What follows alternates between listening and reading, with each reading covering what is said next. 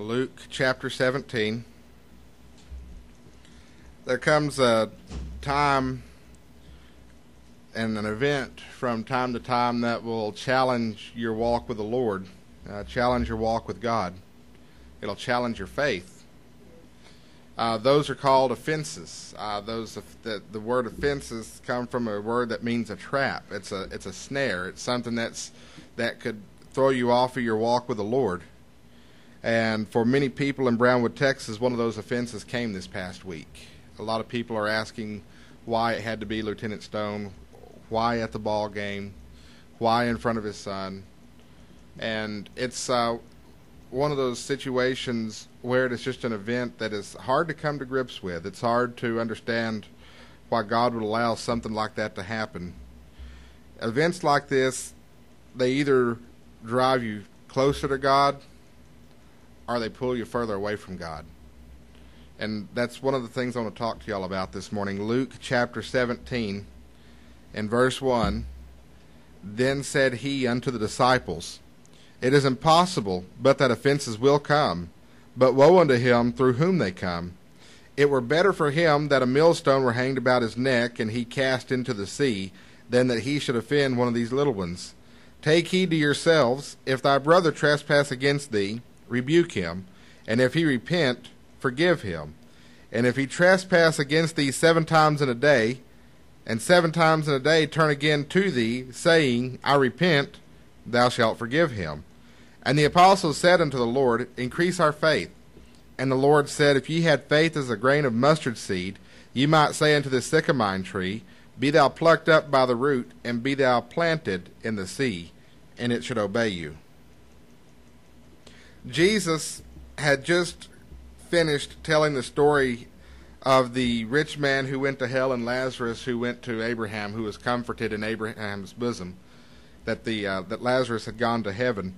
And he had just addressed that, and he had addressed the Pharisees' greed and hypocrisy, their covetousness, and their dark hearts and their hardened hearts. And he warned them that the path that they were on was taking them to hell. Now Jesus has turned his attention from the Pharisees, and he's turned to his disciples, and he's teaching them to watch out for these traps, to watch out for these things that affect their walk with the Lord, to watch out for temptations, to watch out for problems and trials and tribulations. He teaches them to watch out for things that could affect their spiritual walk. He teaches them about forgiveness, and he teaches them about faith. First thing I want to look at this morning is offenses will come. Offenses will come. Verse 1 says, It is impossible, but that offenses will come. That means it is impossible, but that offenses will come. In other words, you can't go through life without offenses coming. Now, what's an offense? An offense is a snare. It's a trap. It's a setup. It's a temptation. It's a problem. It's a time that you might feel that you've been set up for failure. That's an offense. That's a snare. That's a trap. It is something that is designed to trip you up. And those are going to happen in life. There will always be temptations. There will always be problems. There will always be opportunities to stumble. There will always be scandals. There will always be scandals tied into the church. The church is there's always going to be problems that happen at church.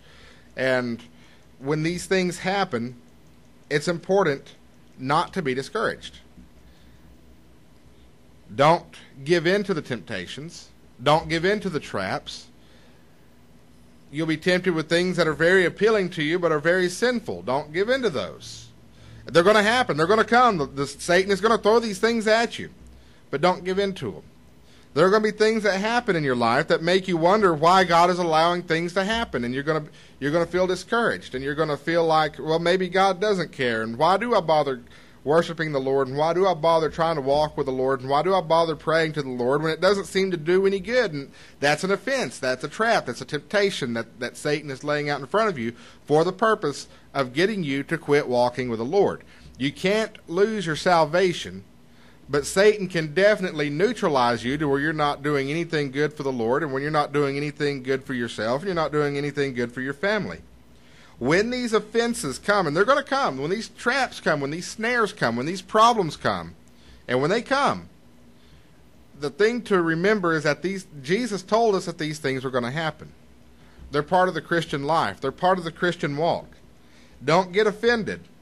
And don't leave the Lord's side. Don't leave your walk with the Lord. And don't leave the Lord's work. Don't leave the church. Churches have problems. Churches have problems because churches have people. And as long as churches have people, then churches will have problems. Why? Because people are sinners. People have the sin nature. So as long as people have the sin nature and people are in churches, and churches will have problems because churches are full of people with sin problems. And there's going to be problems. But don't get discouraged by those problems. Brownwood is full of people who got offended and quit coming to church. People who got offended by something. People who were discouraged by a problem. People whose feelings had gotten hurt at church. And sometimes those feelings were hurt for a good and legitimate reason. That happens. But people get discouraged and they quit going to church. And when they quit going to church, they quit their walk with the Lord. Well, but Leland, isn't it possible to have a relationship with the Lord outside of church? It's entirely necessary to have a relationship with the Lord outside of church. But when you have a relationship with the Lord and you don't have a church, you don't go to church, you don't fellowship with church, then what happens is you don't have that encouragement that you should be getting from being a part of a church. And when you don't have that encouragement, and that's why we're not to forsake the assembling of ourselves together in Hebrews chapter 10, verse 25, it's not just because thus saith the Lord, but it's because the reason we come together should be to gain encouragement. And when you don't have that encouragement from a church family, you're going to find it awful hard to maintain a walk with the Lord, to maintain a relationship with the Lord, because Satan is constantly throwing those offenses in your way to turn you off of your walk. Brownwood is full of people that got offended and quit coming to church. I cannot tell you how many people I have met that they used to go to church, and they were a member of thus and so church. And some of the people I have met are very knowledgeable in the Bible. They spent a lot of time at thus and so church. And they were very faithful servants at thus and so church. But then something happened, and they got their feelings hurt. Many times with good reason. And they don't go to church anymore. And they haven't been going to church. And they haven't been in the Lord's Word. They haven't been in His work. They haven't been bringing their children up in the nurture and admonition of the Lord. And then they wonder why they have some of the family problems that they have. Because Satan is sitting there throwing those problems in their path. And there is not a church there to pray for them, to pray that the Lord intercedes. There's not a church there to encourage them. And they stay in a continual state of being tripped up. But they don't want to come back to church because they've been offended. And so what we learn from verse 1 so far is that offenses are going to come. It's impossible to go through life without offenses coming. Do not be discouraged by those offenses. Do not give in to the temptation that those offenses cause. Verse 1 goes on to say, but woe unto him through whom they come. Oftentimes these offenses, these traps, these temptations, they come through a particular individual. Somebody brings them in. Somebody causes it to happen. You know, I find it interesting. I used to find it interesting back when I was in East Texas, and there would be a church that would have a problem, and there would be a big split in the church, and people would leave the church. And a church that was running 100 people one Sunday, a few weeks later, was only running about 25 people in morning worship because there was a lot of controversy in the church, and there were a lot of splits in the church. And somebody would say something like, well, Satan just got in there and tore it up. Satan wouldn't have the power to do that if people didn't cooperate with him. And, you know, I also found that some of the same people who are saying Satan got in there and tore it up were some of the same people who are cooperating with Satan to get in there and tear it up. We have to be careful that what we are doing is not causing an offense. Now, remember, an offense is it's a snare, it's a trap, it is something that scandalizes, it is something that tempts, it is something that causes people to fall away. God will deal with the person who brings the offense. God will deal with those who lead others to sin. You know, you might be able to think that you can do something and it not be sin. You know, you might think that you can watch a certain type of movie and it not be sin. Or you might be able to think that you can drink a certain beverage and it not be sin. But what about the person who's drinking that beverage or watching that film with you? Now, you might be able to do it and not sin, but what if they go off the deep end and they're sinning now? You know, somebody will say, well, the Bible doesn't forbid drinking. The Bible just forbids being drunk. So I can drink a beer. Well, what about the person you're drinking the beer with? Will they stop at one? Or will they go on and get drunk? That's an offense. We're not talking about getting upset because somebody didn't compliment you on your new blouse. We're not talking about being offended because somebody parked in your parking space, which we don't really have that problem here because we have plenty of parking spaces and plenty of seats in the church pews, and the only controversy we seem to have is over McDonald's French fries at certain after-church fellowships, but we'll let that be. Those who lead others to sin, those who create scandal, are ones who are bringing offenses in the church. Those who are bringing offenses in the lives of other believers. How do you create scandal? You spread rumors. You spread rumors, you bear false witness, or by stirring up controversy. People like to stir up controversy. I've known some people, some of them have been part of this congregation, who liked to stir up controversy. If there wasn't a controversy going on, they didn't know how to handle things, because you have to have a controversy to stand on truth. No, you don't have to have a controversy to stand on truth. You can just proclaim the truth without having to stir up a fight about it. But when someone is stirring up controversy, or they're spreading rumors, or they're spreading false witness, they're creating scandal. They are creating an offense. They are bringing an offense in. And what's so bad about this is that offense drives people away from God's Word. It drives people away from the gospel. It drives people away from the fellowship with the church and the fellowship with other believers. And God takes this very seriously. The Bible says, "But woe unto him through whom they come." In verse 2, "It were better for him that a millstone were hanged about his neck, and he cast into the sea, than that he should offend one of these little ones."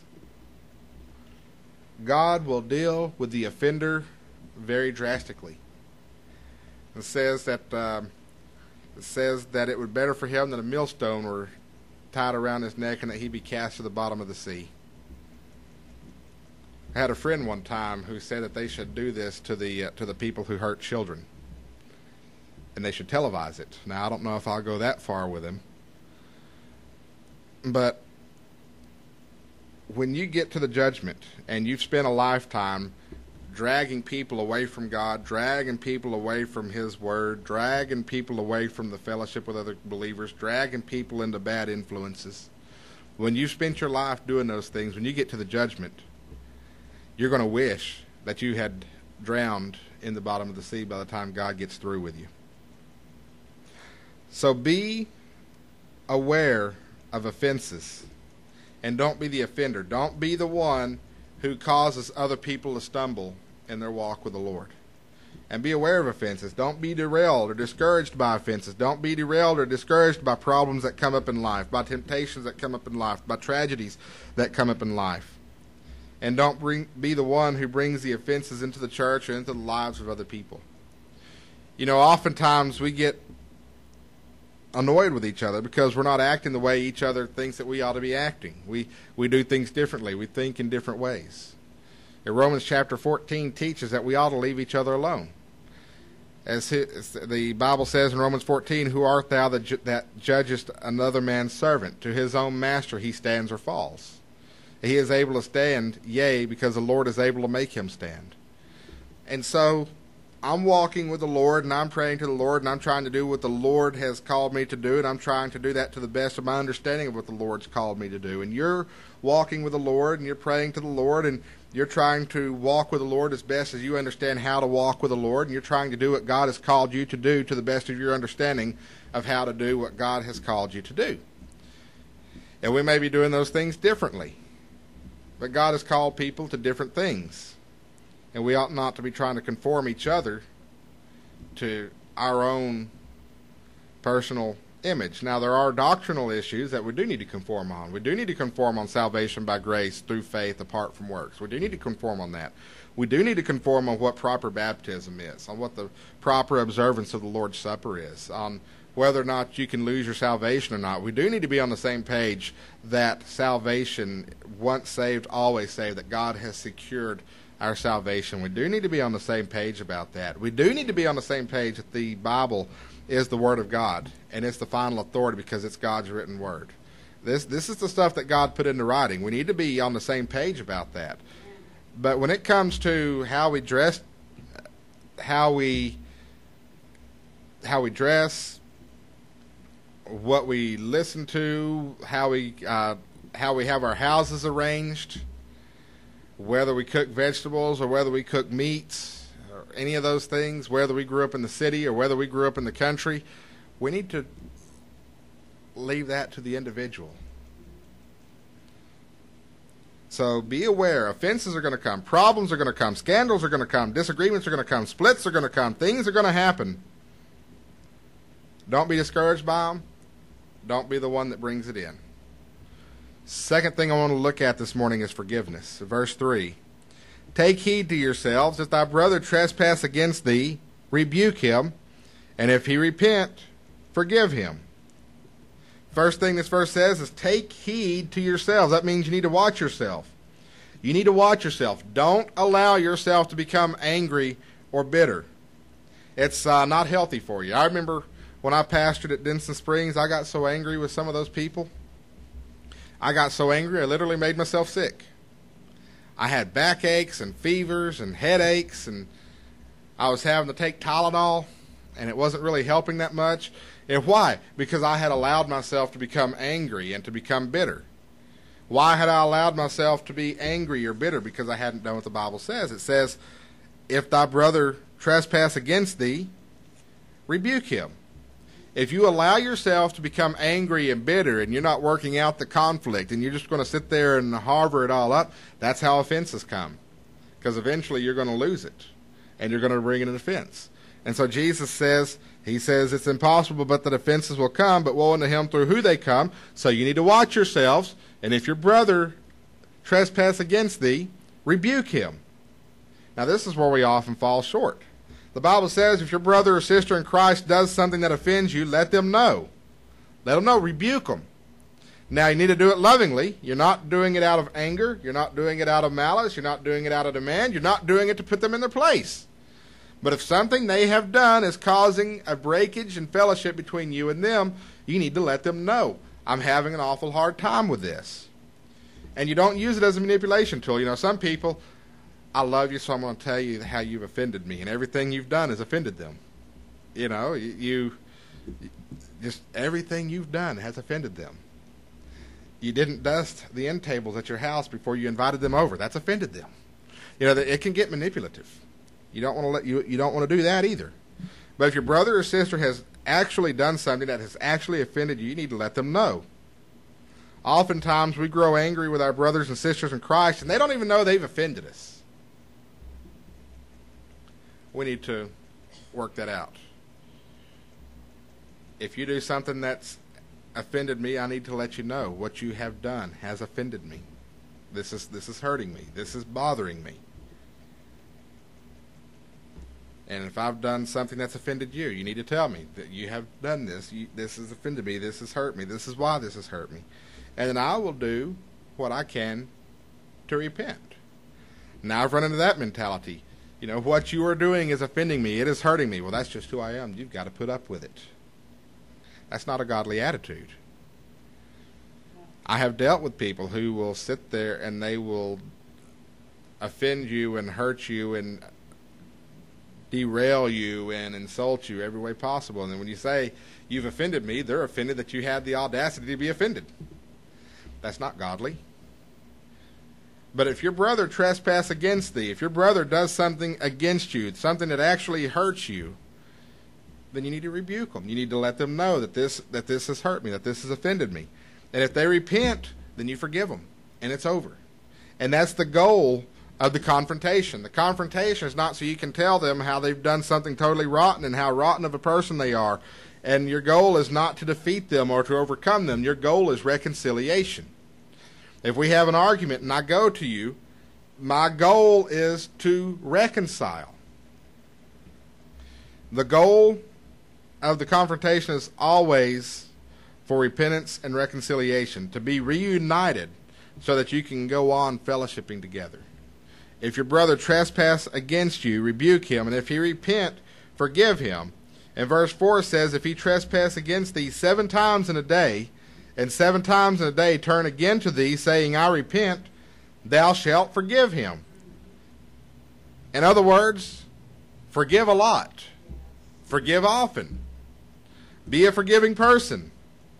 And you know what? If you're a forgiving person, you're not going to find yourself being offended awful lot. If you are a forgiving person, you're not going to be offended by every little thing.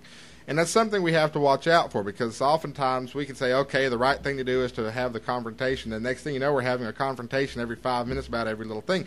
No, we need to realize that there are some things we can let the water just run under the bridge.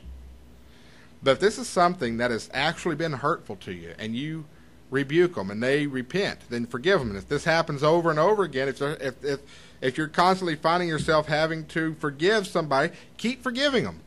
Now think about it. How many times in a day does God forgive you? How many times in an hour does God forgive you? How many times in a day are you asking God to forgive you? Are you repenting of something? How many times do you find yourself repenting of the same sin over and over again? And you ask God to forgive you of the same sin over and over again. And what does God do? The Bible says He is faithful and just to forgive us our sins if we confess them before Him. God forgives us a lot. He extends a lot of grace to us. We should extend that grace to each other. And so what we've talked about this morning so far is we've talked about offenses, we've talked about trials, we've talked about problems, we've talked about griefs, we've talked about traps, we've talked about pitfalls. And that they're going to come, and people are going to bring them to us, and people are going to set us up for failure. We need to watch them, not be distracted by them, not be derailed by them, and we need to not be the person that brings them in. And then we need to forgive the person that brings them in. We need to forgive the person that trespasses against us, and we need to be a forgiving person. Don't be distracted. Don't be discouraged. Don't be angry. Forgive. You're probably saying the same thing the apostles are saying in verse 5. That's going to take a lot of faith. Verse 5, the apostles said unto the Lord, increase our faith. So he said here, and he told them, it is impossible, but offenses are going to come, and woe unto him through who they come. And be forgiving to one another. If your brother trespass against thee, forgive, and forgive often. 7 times in a day, forgive. And they're saying, wow, this is kind of hard stuff to deal with. Lord, increase our faith. That's the third thing I want to talk to you about this morning is faith. Faith is a deep-rooted trust and conviction of the truth of the Lord, of the truth of His existence, and a deep-rooted trust in His grace and His salvation through Jesus Christ. The apostles said, Lord, increase our faith. The apostles knew that it would take a lot of faith to live up to the principles that Jesus was teaching. Just the act of forgiveness requires faith because you're trusting God to protect you from further harm. You're trusting God to work the situation out. It takes a lot of faith to forgive somebody who's truly hurt you. And there are some of y'all that y'all have been truly hurt. And it's hard to forgive. It's hard to overcome that. But it takes a lot of faith to do that. But the apostles asked for the faith. And you know what? You can ask for the faith too. The Lord said, if you had faith as a grain of mustard seed, you might say unto this sycamore tree, be thou plucked up by the root, and be thou planted in the sea, and it should obey you. Sycamore trees, not to be confused with sycamore trees, sycamore trees had very strong root systems. And because of their strong root systems, they were impossible to pluck up. Back in East Texas, we had pine trees. And some of those pine trees were easy to pluck up, some of them not so much. There's a tree stump in the back of my grandfather's pasture that they have cut at the roots. They had borrowed bulldozers to try to push it over. They had set it on fire, borrowed a bulldozer again to push it over. That tree, that stump is still there. There are trees that are very hard to pluck up, and you can probably identify with that. And it's impossible to plant a tree in the sea. Now think about that. Be thou plucked up and be thou planted in the sea. Can y'all picture planting a tree in the sea? It doesn't really work, does it? This is impossible. But Jesus said if you had the faith as a grain of mustard seed, you could do it. You could say unto this tree, be thou plucked up and be thou planted in the sea. If you just have the faith as a mustard seed, if you have a mustard seed's amount of faith, and a mustard seed is very, very small. If you ever get your hamburger and it's got those sesame seeds on the bun, okay, mustard seed is smaller than a sesame seed. So we're dealing with a very small amount of faith it takes here.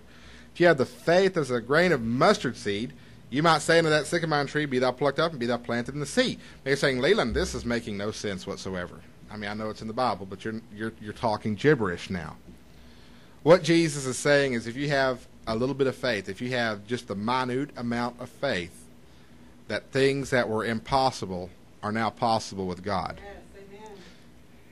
So God may have called you to do something impossible, like forgive your brother, or to overcome an offense, or to overcome pain and heartache, or to continue to walk with him even though everything around you is falling apart. He may have called you to do something impossible. But if you have the faith of a grain of mustard seed, it is now possible.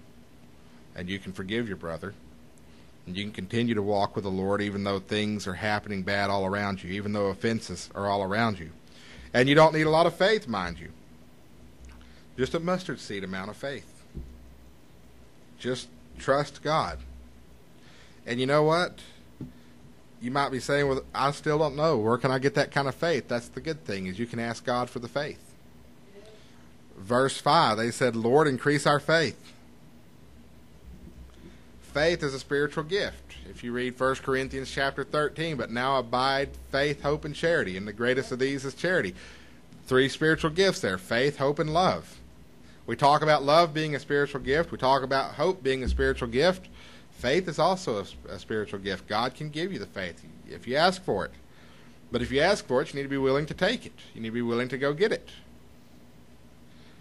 How do you do that? By studying the Word. Romans 10:17 says, so faith cometh by hearing, and hearing by the Word of God. You want to see your faith grow? Ask the Lord for faith, but then open up your Bible and start reading and start learning of the Lord. And the more you learn of Him, the more you'll be able to trust Him. It takes a lot of faith to walk the Christian life. It takes a lot of faith to be able to move forward, even though things are going badly.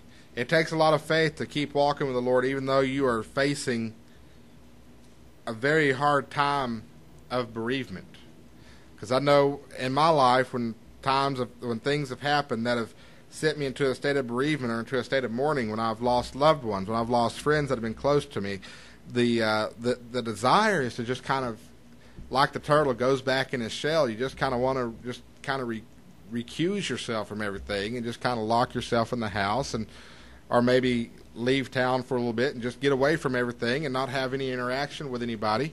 And oftentimes the Lord is on the list of the people that you don't want to interact with. You just want to be left alone for a little while and hurt and have your meltdown and then get over it. And that's kind of what you want to do. But the Bible teaches that we need to have faith so that when those things happen, when those offenses happen, when those problems happen, when those trials and tribulations happen, that we don't recuse ourselves from the Lord. Rather, we continue to rely on Him. But if you're going to do that, you're going to have trust in Him. And it's hard to trust Him when things are going badly. But you need to trust Him enough to know that He sees the big picture.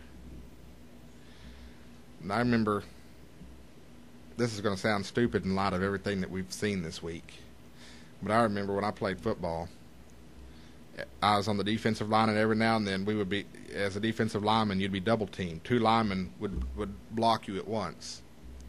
And the purpose of that was so the offensive line could open up a hole and the running back could run through there and score a touchdown. And you knew when the double team happened, you might not have seen it, but you could feel the world coming down on you. And Coach taught us that when you felt that second blocker hit you, take a knee, fall down, and what you'll do is you'll create a huge pile of humanity that the running back can't run through. It's not fun being on the bottom of that pile. It hurts. It is a painful experience. I don't know, Coach, if I can trust you with this bit of instruction, but Coach sees the big picture. And if there's a pile of people there, that running back's not going anywhere. And so you had to, for lack of a better term, take that one for the team. The Lord allows us to go through pain, but there is always a bigger picture. You say, well, how can there be a bigger picture to the things that have happened in my life? How can there be a bigger picture to the passing of Lieutenant Shannon Stone? How can there be a bigger picture to the passing of my loved one? How can there be a bigger picture to the pain that I'm experiencing right now? You would be surprised at how many things God can work out simultaneously with one event. Now, I'm going to tell you, the Bible teaches, and we're studying this in the book of Job on Sunday nights, when God allows you to go through those trials and tribulations, when he allows you to endure those offenses, it is never without cause. And it is never without reward. God is not just putting you through suffering just so he can enjoy the honor and glory, just so he can claim a victory, just so he can jump up and down and say, hurrah, look at me. He is working something out, not only in your life, but in the lives of other people who might also be affected by this situation. And if you are submissive to him as you go through this, and you continue to fully rely on him as you go through this, when you come out on the other side, God's going to have a reward there.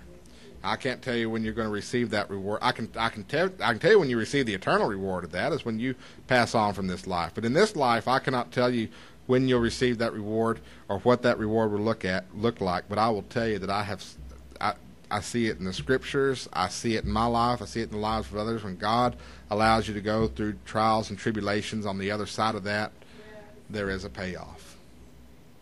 Fully rely on God. As we go through times that are uncertain, we go through times that we struggle, times that we suffer, continue to fully rely on God to pull you through those. Let's stand. We'll have a hymn of invitation.